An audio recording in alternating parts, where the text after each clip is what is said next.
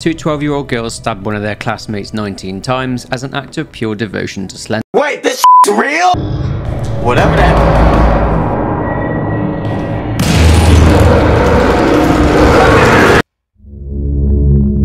Oof, oh man, that was ridiculous. Can you see it? I wish I could see it. At this point, I can see it and he can see me. Other than that, that dude got jumped in that video and I hope that won't be the same for us, man. Kate better be alive. Oh, we going up?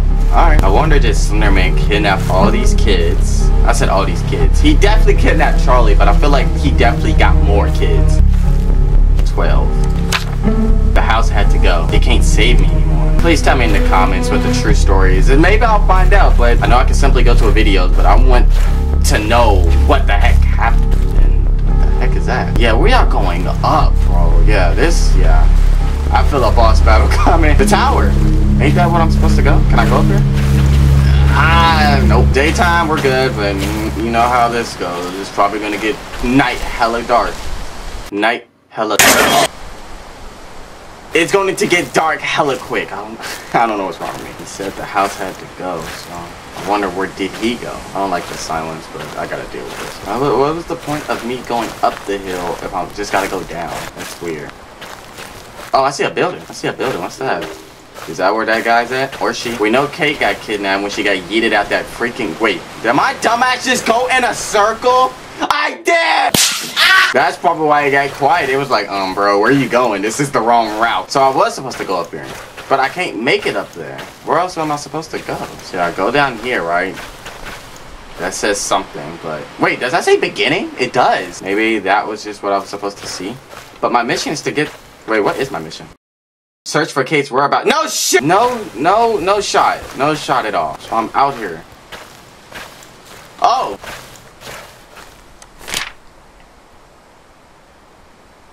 I can't read that. Bitch, is you blind? Nah, I can't read that, but I can't see that. All I see is 1895. That's all I can see. Okay, got a flashlight back. I hope we don't have to do that freaking generator thing. Oh, no, don't. Stop! Calm down. What's this? Meet me by the street in an hour. Leave everything else behind. I'll explain everything. I know how to fix all of this. Don't tell Lauren about me. CR. I doubt this is specifically for me, but maybe it is. I don't know. It's weird that Slender knew that he left notes and he just left there. What the heck? There's writings on the wall. And I can't read this, so... It makes me think... Oh.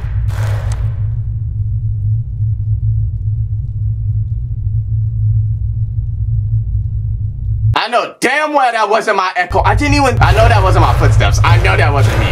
And if it were me, that's bullcrap. This echo is horrible. I didn't even get to read the thing. I know I'd be able to... Run. Whoa! What the shit? This is not... What the fuck? Am I hallucinating? No, this cannot be real. There's no way there's a forest fire. We would have saw the... Shit! We would have saw the smoke. This doesn't make any sense. Am I... Whoa! What was... No, run. Just run. What the heck was that? That was not Slender. No. Forget this. I don't know where to go. That's blocked off. Stop. Oh my... No, he has tentacles. He has tentacles. No, this is getting freaky. No. Whoa! Is there more than... Shit. What? What do you want? No. I don't know where to go. This kid. Oh shit! No! I don't want to get close to him, but I don't know where to go. There's so much shit. No! Go up. Stop. Stop doing this. Please. Stop. Go up. There we go. We're going up. No! Stop! I'm literally sweating already. What the? No, this sucks. No, this is actually... Why is he going... Oh, I thought he wasn't powerful in the daytime. Oh, I found a building. Go. Please don't be dark in here.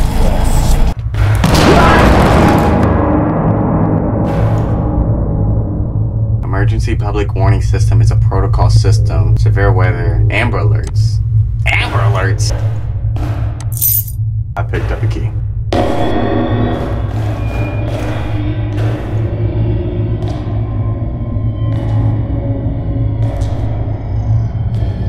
I will stay here for a full 5 minutes. I don't give a shit. What the heck? I'm waiting for him to open the door. If he goes that way, I go this way. If he goes that way, I go left. Is it that one thing that would shank me? But this sounds like a monster. I'm scared to move. I'm actually afraid to move. I hear something. But only thing we could do is push forward. Oh. That was the door this nigga turned off his...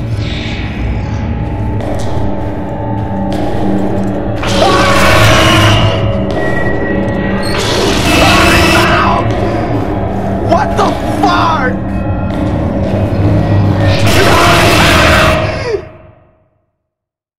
What the fuck? What killed me?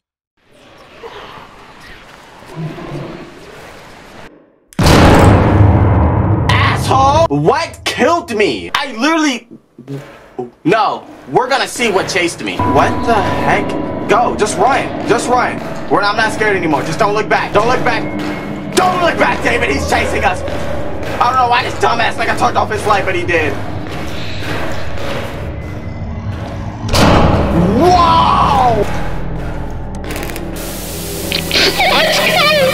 Kata, please. I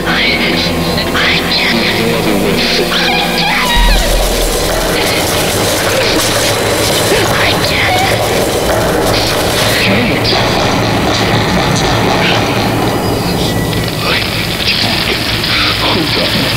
Stop. I'm so sorry. Do I move? What do I do? I'm so sorry. What do I do?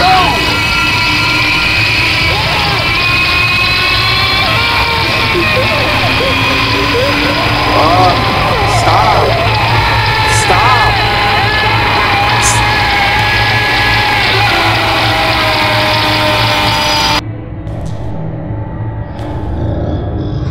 Whatever that.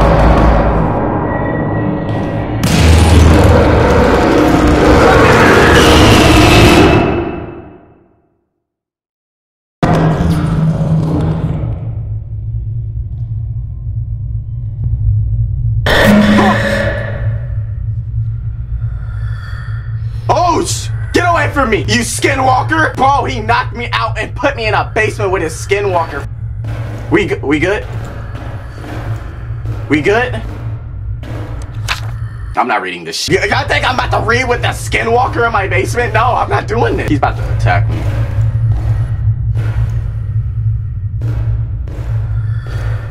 That's bullshit! What? No! I thought he left and he appeared! He's gonna kill me. I know he is. Forget this shit. He's gonna kill me. Kate, this is pretty exciting, blah, blah, blah. I know Kate got kidnapped and the guy she was talking to, or girl, the person she was talking to, or emailing, was... It's gone. Kate! Kate! It's dark as hell. Kate. Wait, are we in that one house? Not the first house, but the second house we went to in the first video. Is this? I'm so dark. I feel a jump scare coming. I'm about to scream. I'm about to scream! Stop crying. I'm trying to find you. Is that Kate? Wait. What the?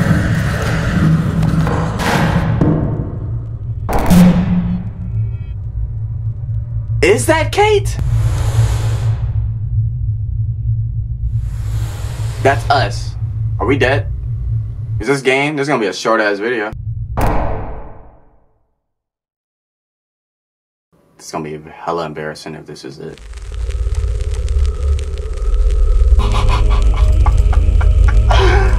That's it? That was Kate?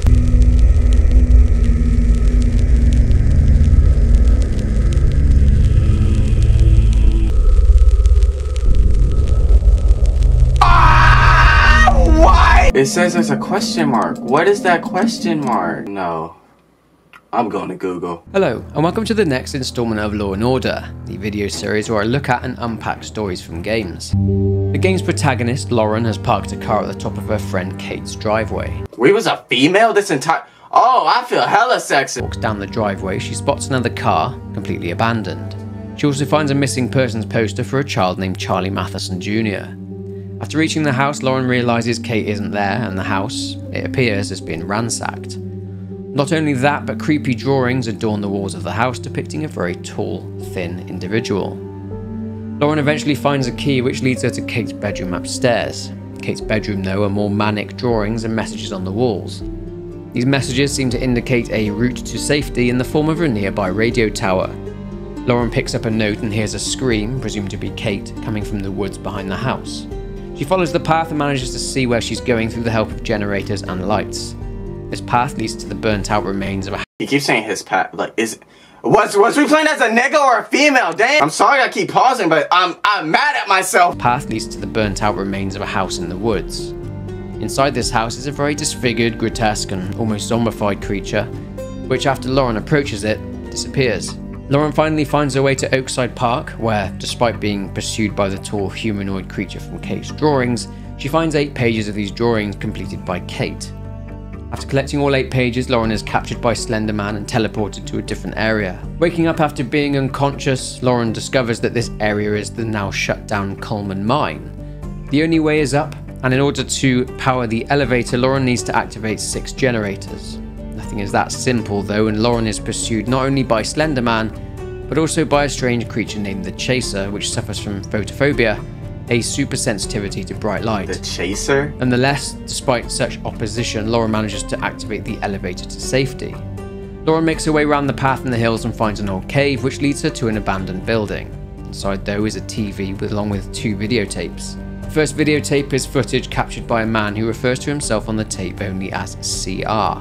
The second tape shows Kate in her bedroom being tormented by Slender Man. I knew it. Lauren pushes on towards the radio tower. After entering a cave, Lauren finds writing scrawled on the walls stating that the fire is the answer. She smells burning and sees an orange glow. It seems that the forest is on fire, and after being pursued once again by Slender Man, Lauren makes it to the radio tower. After following a hallway and being chased by something, Lauren finds the charred remains of someone along with a video camera which details what happened to Kate and to this person. Lights go out and Lauren is attacked by the creature from the burnt house. She isn't dead though, she's only knocked out and has been dragged into said burnt house. The creature is sat by the steps leading up, watching Lauren. Eventually the creature vanishes and Lauren heads upstairs to escape. She hears crying though, and instead of leaving, she goes to check it out. It's Kate. Getting closer, Kate transforms into and reveals that she is the Chaser from the mines. What? Lauren is killed by Kate and is dragged away. Lauren's camera then dies. The game then ends. So a bit to unpack here, but let's start with the origins of Slender Man. Origins? Wait, hold up. So that was Kate, but she was also the Chaser. Okay. And probably that burnt guy we saw was CR. Let's talk about this creepy, lanky dude. Slender Man is considered to be a supernatural humanoid creature with very unique abilities. As with any creepypasta meme, community-made mythos or open-source storytelling, the mythos can become a bit muddy. However, with Slender Man, it's a little bit more straightforward. The community and I guess fans of Slender Man protected the basis for the story of Slender Man and protected it from getting out of hand or too ridiculous, as opposed to something like the Back Rooms, which has quite frankly been destroyed by too much meddling. It's not even like me being lazy to... I forgot about that game. Slender Man has no real history apart from sightings stretching back to the 1600s and the few sightings from the early 1900s. Slender Man sightings usually coincide or are linked with child disappearances. This all began when a web forum named Something Awful featured a forum asking for ideas for modern myths to terrify people. A user named Eric Knudsen, going by a pseudonym Victor Surge, posted this photograph stating that 14 children and the photographer went missing. Damn! This small but sinister story ended up going viral and capturing people's imaginations, and people began to write stories and feature video games, such as The Arrival, along with movies. Along with the rise in popularity came controversy though, as in 2014, 2 12-year-old girls stabbed one of their classmates 19 times as an act of pure devotion to Slender. Wait, this shit's real? Wait, no, I'm not saying he's real, but someone... What? 2014, Two 12-year-old girls stabbed one of their classmates 19 times as an act of pure devotion to Slender Man. 19? The girls survived, and these two girls were incarcerated in a mental hospital under the grounds of insanity. Despite careful development of the Slender Man mythos, there are things which are considered to be canon and non-canon. I'm not going to discuss them too deeply in this video, but if you want to visit the Slender Man wiki, then I'll link it below in the description. There's a wiki? He possesses the ability to teleport great distances. This has been speculated upon to relate to quantum theory and that Slender Man is a fourth dimensional being, but as of yet, this again is unconfirmed. Nah, he can teleport. He possesses tentacles or tendrils, which he uses alongside his ability to hide amongst trees, with these tentacles acting as branches. Slender Man uses mind control to control what are known as proxies, which are essentially victims of Slender Man who still have some free will left. What? However, Slender Man is able to control these proxies to complete what he wants to do. Oh. Victims of Slender Man are traditionally young children, but adults are not exactly considered safe from Slender Man's influence. The arrival, Slender Man used a few proxies. These proxies were actually completely unaware of their true nature and who they were, and this is because Slender Man had suppressed their memories. They will then become what is essentially a vessel for Slender Man's mind, and this is when he takes full control of the proxy. There is apparently a ranking system when it comes to proxies. I'm not going to discuss them in detail here though. But the proxies we see in the game are rank 1, or a type of proxy known as Hallowed, which exists purely to harass people who run away or try to escape. These proxies will make more sense and have more relevance later on, but for now let's discuss what happened to Kate and CR. To gain an understanding of what went on in Kate's house and in the forest, the game gives us documents along with the environment in order to piece together the facts. CR arrives at Kate's house. Kate actually lives there alone since her mother Beth died not too long ago. Her and CR went out into the woods as planned, but eventually they managed to get separated, and CR passed out after being surrounded by what he thought were monsters, and he woke up hours later in some tall grass. CR wrote and told Kate in an email that he went back to her house and saw her there, not watching, but staring at the television. He tried to get her attention, but he couldn't, so he left. He eventually emailed Kate after unsuccessfully trying to call her, so he went back to Kate's house again. He found Kate in the park behind her house, along with a broken video camera and a bag full of weird drawings. CR eventually gets inside the family chapel and sees Slender Man stood behind him. And then he meets the zombie-like monster that Lauren saw inside the burnt house. It's Charlie. Remember I spoke about proxies? Well, Charlie was one of the Slender Man's proxies. CR makes a run for it and is chased by Charlie, but CR drops the camera and as a result loses his evidence. He runs back to Kate's house and tells her that they need to go to the radio tower. She reluctantly follows him there, and when they get there, CR has lost his mind. He's gone completely insane. He douses himself in gasoline and tells Kate to do the same. The only way to free themselves is to kill themselves. Kate refuses and leaves, but CR follows through on his objective and burns himself alive, leading to Lauren eventually finding his body at the end of the game. A recorder next to CR gives us an idea of what happened. That was CR. This nigga can make you go crazy. He can teleport. He has tentacles. The nigga's 7 foot. Nigga got a nice ass suit. What else can this nigga do? This dude is literally OP as hell. He can make earthquakes. Like, what the hell? He literally, the only way for you to beat this nigga is to off yourself. And that's... If I saw Slender Man, now let me chill. I didn't understand them, so I was confused. So after Kate left CR, she made her way back to her house. Madness began to grip Kate though, and she started drawing pictures of Slender Man. Not just on paper, but on the walls. Frantic messages warning of Slender Man should anyone find them. One evening, Kate was drawing Slender Man whilst on her bed when she got a visit from Slender Man. She ran around the house trying to shut all the windows and lock the doors, but it was no use. Slender Man was already inside the house. She ran up to her bedroom, and it's not clear whether she was thrown or jumped out of the bedroom window, but either way she ran into the woods behind her house. Now it's at this time that Kate's childhood friend Lauren arrives at the house after Kate called her to come and keep her company and to help her move house. As we know though, when Lauren got there, Kate was long gone. Kate's scream indicates that she had been caught by Slender Man and had been proxified. She would now bend to the will of Slender Man. She would wear a mask and would become the chaser. The same chaser that pursued Lauren in the Coleman mine. But again, that's it for another Law & Order video. If you enjoyed this one, then go ahead and hit the like button and comment your thoughts down below. Subscribe if you aren't already, but for now, take care and I'll see you in the next one. Subscribe to that dude. That dude explained that shit hella nice. That was Slender, the Arrival. I'm sorry I had it. Basically, I played this game for like 5 minutes and just watched the entire video for the rest. Don't call me lazy, but I didn't know that was gonna end like that. I thought I had like 2 more stages left, and I thought those was gonna be like 10 minutes each? Oh man, what a game. If there's more Slender Man games out there, please tell me. This stuff is still getting to me. Two 12-year-olds stabbed the girl 19 times? And the girl, I'm more surprised that the girl survived. No disrespect. 19 times is crazy. But other than that, I'll catch y'all guys tomorrow, man. Don't say anything racist, y'all. Stay safe out there. I'll catch y'all guys tomorrow. Peace.